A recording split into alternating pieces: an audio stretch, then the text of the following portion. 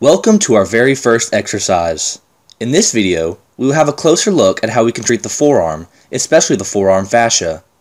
This can be gluing, caused by overstressing or simply by minor injuries. Using the floss band, we can superbly loosen this up and again unglue.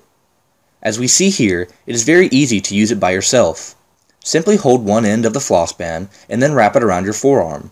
We start with 50% pulling strength and apply it to the affected area. Depending on where the pain is severe, we increase the pulling strength to between 60 and 80%.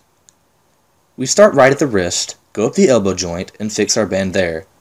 Once we fix it, we can get started with the exercises. We stretch the inside first, turn the wrist again, and stretch it the other way.